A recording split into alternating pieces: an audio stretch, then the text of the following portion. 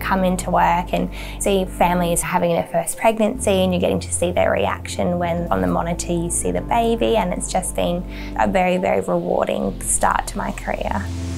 Hi, my name is Renee Bowman and I am a Flinders University graduate and a training sonographer at Adelaide MRI. Adelaide MRI offers diagnostic and interventional services. Sonographers need to have quite a broad range of skills. You need to be good at relating to patients because every person from every walk of life needs a scan or an ultrasound at some point.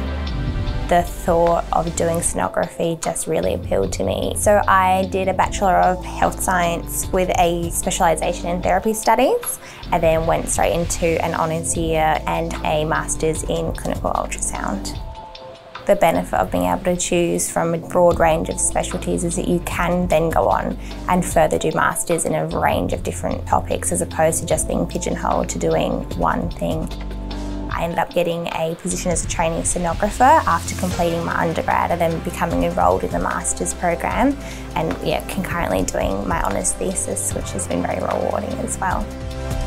We were looking at care pathways for people with endometriosis, especially in light of a pandemic and how people's access to care changed. We know that elective surgery was cancelled and that people with endo did feel like their symptoms were maybe not heard as much by telehealth. So what can we do to better support them now? So hopefully there'll be more research into the area as well.